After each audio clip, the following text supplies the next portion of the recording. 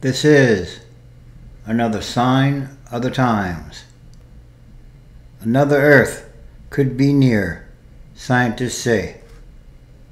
Another Earth could be circling the star right next door to us. Astronomers have announced that they have detected a planet orbiting Proxima Centauri, the closest neighbor to our solar system. Intriguingly, the planet is in the star's Goldilocks zone, where it may be neither too hot nor too cold. That means liquid water could exist at the surface, raising the possibility for life. Although observations in recent years, particularly by NASA's Kepler planet-finding mission, have uncovered a bounty of Earth-sized worlds throughout the galaxy, this one holds particular promise because it might someday, decades from now, be possible to reach. It's 4.2 light years, or 25 trillion miles away from Earth, which is extremely close in cosmic terms. One scientist likened it to a flashing neon sign. I'm the nearest star, and I have a potentially habitable planet, said R. Paul Butler, an astronomer at the Carnegie Institution for Science and a member of the team that made the discovery. The leader of the team that made the discovery, reported in the journal Nature, said, "We know there are terrestrial planets around many stars. We kind of expected the nearby stars would contain terrestrial planets. This is not exciting because of this. The excitement is because it is the nearest one. Beyond the planet's size and distance from its parent star, much about it is still mysterious. Scientists are working off computer models that offer mere hints of what's possible. Conditions could be Earth-like, but they could also be hellish like Venus, or cold and dry like Mars. There's no picture of the planet, which has been designated Proxima b. The astronomers detected it indirectly, studying via telescope the light of the parent star.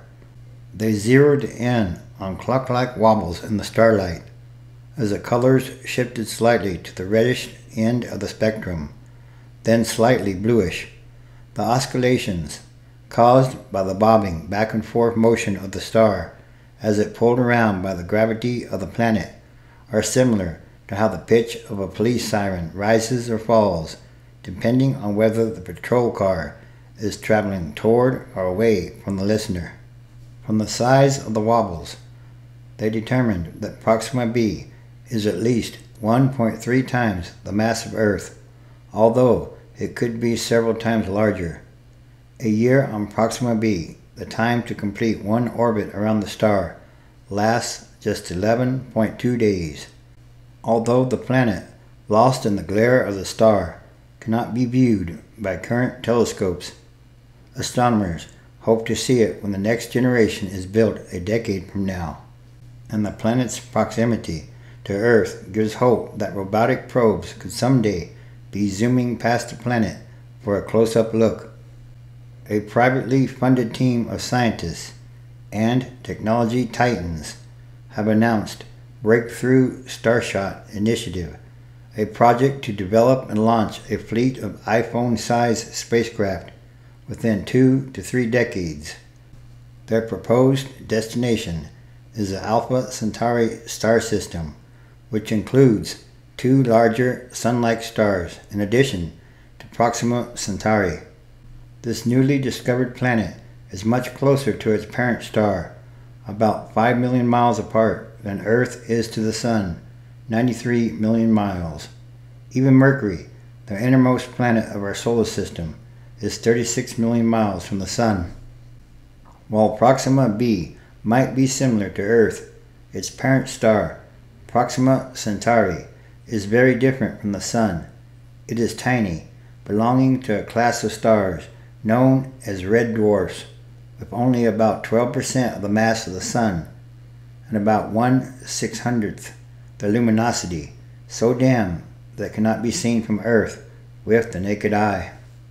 Thus, Proxima b, despite its closeness to the star, receives less warmth than Earth, but enough that water could flow on the surface.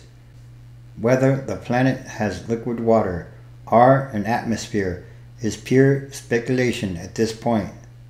If the planet formed close to the star, it could be dry and airless, but it might also have formed farther out and migrated inward to its current orbit.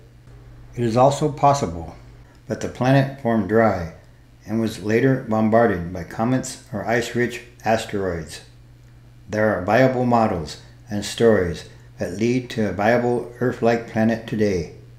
Even if it is habitable, scientists studying the possibility of life elsewhere in the universe spiritedly debate whether planets around these red dwarfs are a promising place to look. Small stars are more erratic, especially during their youth, and eruptions off the star's surface could strip away the atmosphere from such planets. Levels of X-rays and other high-energy radiation bombarding the planet would be 100 times that on Earth, the scientists said. The close orbit suggests that the rotation of the planet would probably be gravitationally locked by the star's pole, just as the same side of the moon always faces Earth. One side of Proxima b is probably eternally bright, always facing the star, while the other is ever dark. Additional visible light observations further convinced the scientists, but they were not being fooled by variations in the star itself, erroneously mimicking the presence of a planet.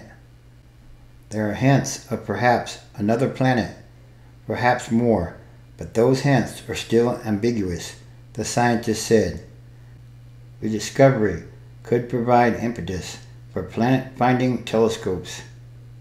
There is a proposal for a small space telescope costing less than $175 million, dedicated to the search for planets in Alpha Centauri. While it would not be powerful enough to spot Proxima b, its existence would give more confidence that terrestrial planets also orbit the two sun-like stars there. It just raises the public awareness there's a new world just next door. It could be a major shift in people's minds. Yes, it's humankind's destiny to go to the stars and colonize the universe. Genesis, chapter 1. In the beginning, God created the heavens and the earth. 2. The earth was without form and void, and darkness was over the face of the deep, and the Spirit of God was hovering over the face of the waters. 3.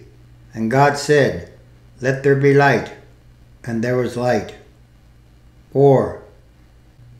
And God saw that the light was good, and God separated the light from the darkness. 5. God called the light day, and the darkness he called night. And there was evening, and there was morning, the first day. 6. And God said, "Let there be an expanse in the midst of the waters, and let it separate the waters from the waters." 7. And God made the expanse, and separated the waters that were under the expanse from the waters that were above the expanse. And it was so. 8. And God called the expanse heaven. And there was evening, and there was morning, the second day. And all these are more signs of the times.